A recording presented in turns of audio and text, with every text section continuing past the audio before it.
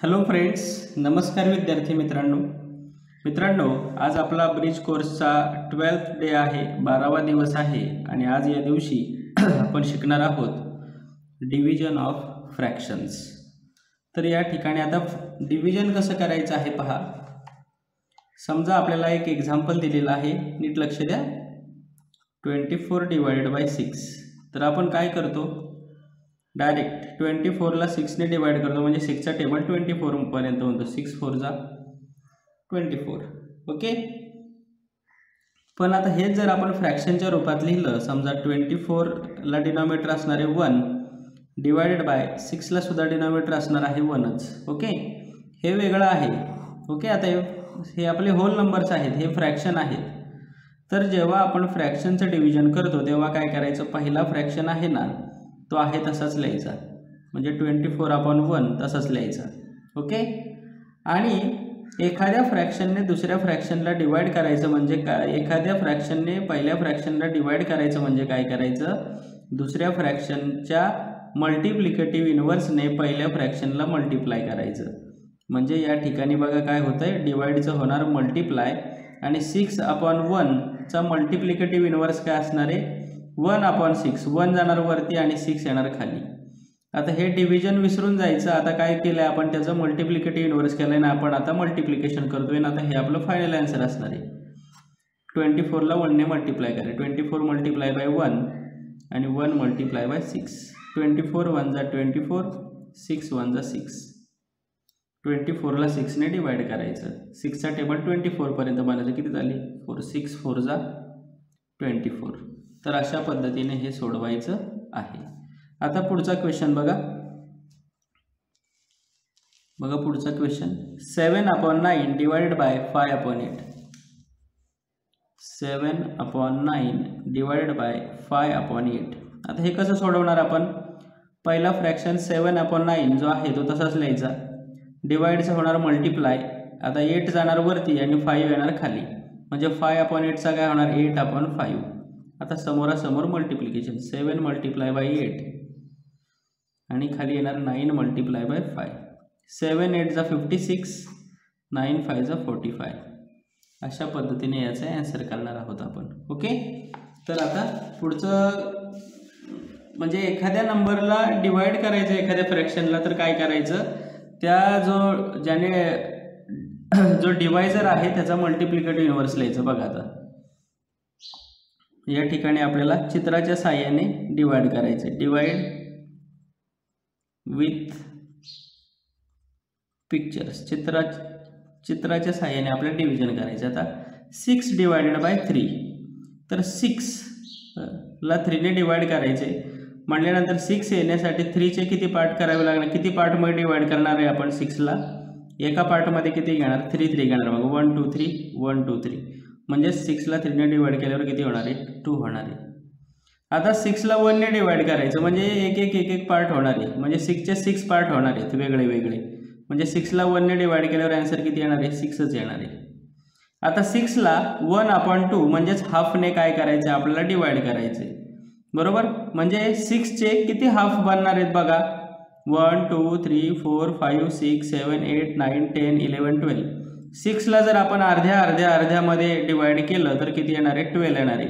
समजा 6 पूर्ण भाकरी आहेत आणि त्या प्रत्येक भाकरीचा अर्धे अशी प्रत्येक भाकरी अर्धी केली तर किती तुकडे होणार आहेत 12 होणार आहेत, ओके। आता 1 ला आपल्याला 1/4 म्हणजे क्वार्टरमध्ये डिवाइड करायचे। समजा ही एक संपूर्ण भाकरी आहे आणि तिचा 1/4 पार्ट आपण वेगळा केला, तर 1 ला 1/4 मध्ये डिवाइड केलं तर किती येणार पार्ट आहेत त्याचे 4 येणार आहेत, असं हे करायचं आहे। आता पुढचा क्वेश्चन आहे बघा, सॉल्व म्हटलं, या ठिकाणी काय म्हटले सॉल्व। तर आता या ठिकाणी आपण सॉल्व करूया, 1/3 डिवाइडेड बाय 1/3 सॉल्व। त्यातील पहिला क्वेश्चन आहे 1/3 डिवाइडेड बाय 1/3। पहिला फ्रॅक्शन तसाच लिहायचा, 1/3 डिवाइडचं होणार मल्टिप्लाय, 3 जाणार वरती 1 येणार खालती, तर समोरासमोर मल्टिप्लिकेशन, 1 मल्टिप्लाय बाय 3 आणि इथे येणार 3 मल्टिप्लाय बाय 1। यांचं मल्टिप्लिकेशन 3 1 जा 3 आणि इथं सुद्धा होणार 3 1 जा 3. आता 3 वरती सुद्धा 3 आहे आणि खाली सुद्धा 3 आहे, म्हणजे 3 ला 3 ने डिवाइड केलं तर आन्सर येतं 1, म्हणजे आन्सर येणार आहे 1. आणि एक गोष्ट लक्षात ठेवायची, सेम फ्रॅक्शन आहेत बघा, इथं सुद्धा 1/3 आणि 1/3. त्याच फ्रॅक्शनला त्याच फ्रॅक्शनने डिवाइड केलं तर आन्सर येतं 1. आता पुढे दुसरा क्वेश्चन बघा. 2/8 डिवाइडेड बाय 4. 2/8 divided by 4. आता पहिला जो फ्रॅक्शन आहे 2/8 तो तसाच लिहायचा, डिवाइडचा होणार मल्टिप्लाय. आता 4ला डिनॉमिनेटर नाही, म्हणजे डिनॉमिनेटर किती असणार आहे 1, म्हणजे 1 जाणार वरती आणि 4 येणार खाली. आता समोरासमोर multiplication 2 multiply by 1 8 multiply by 4. 2 1 जा 2 आणि 8 4 जा 32. पण मित्रांनो 2 आणि 32 हे दोन्ही नंबर 2 ने डिव्हिजिबल आहेत, म्हणजे या दोघांना आपण 2 ने डिवाइड करू शकतो. 2 ला जर 2 ने डिवाइड केलं तर किती येणार 1. 2 1 जा 2. 32 ला 2 ने डिवाइड केल्यानंतर किती येणार 16, त्याच्या हाफ, म्हणजे 1/16 हे असणार आहे याचं answer. Third question. 3/9 divided by 1/3. 3/9 divided by 1/3. तर पहिला फ्रॅक्शन आहे तसंच लिहायचा 3/9. डिवाइडचा होणार मल्टिप्लाय.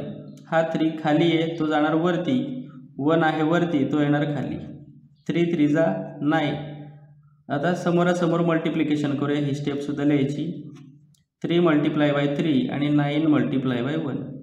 3 3 जा 9 आणि 9 1 जा 9. 9ला 9 ने डिवाइड केल्यानंतर आन्सर किती येणार आहे 1. ओके. आता पुढे आपल्याला दिला आहे वर्ड प्रॉब्लेम. बघा. In a cleanliness campaign 420 students टूक अ पार्ट.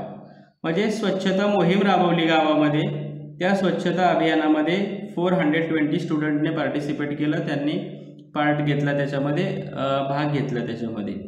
आणि काय केलं मग त्यांनी, दे cleaned 42/75 part of their village. Then how much part of village cleaned by each student. त्यांनी गावाचा 42/75 एवढा पार्ट काय केला, क्लीन केला. टोटल स्टुडंट होते 420. आपल्याला विचारलं ईच स्टुडंट म्हणजे प्रत्येक विद्यार्थ्यांनी किती पार्ट स्वच्छ केला तो आपल्याला विचारलेला आहे. मग काय करायचं मित्रांनो, हा जो टोटल पार्ट जेवढा त्यांनी स्वच्छ केलाय त्याला 420 हे जे नंबर ऑफ स्टुडंट आहेत त्यांनी डिवाइड करायचं. मग इथं आन्सर म्हणूया वर्ड प्रॉब्लेमचं. टोटल पार्ट किती स्वच्छ केला त्यांनी 42/75. त्याला काय करायचं, टोटलची विद्यार्थ्यांची संख्या होती त्याने डिवाइड करायचं. 42/75 तसंच लिहिणार आपण. इथं 420ला डिनॉमिनेटर नाही, म्हणजे डिनॉमिनेटर किती असणार आहे 1. इथं डिवाइडचं होणार मल्टिप्लाय, 1 जाणार वरती, 420 येणार खाली. 42 मल्टिप्लाय बाय 1 75 मल्टिप्लाय बाय 420. आता 42 आणि 420 एकाच टेबलमध्ये आहेत. 42 1 जा 42, 42 10 जा 420. मग इथं मल्टिप्लिकेशन काय होणार, 1 1 जा 1 आणि 75 10 जा 175.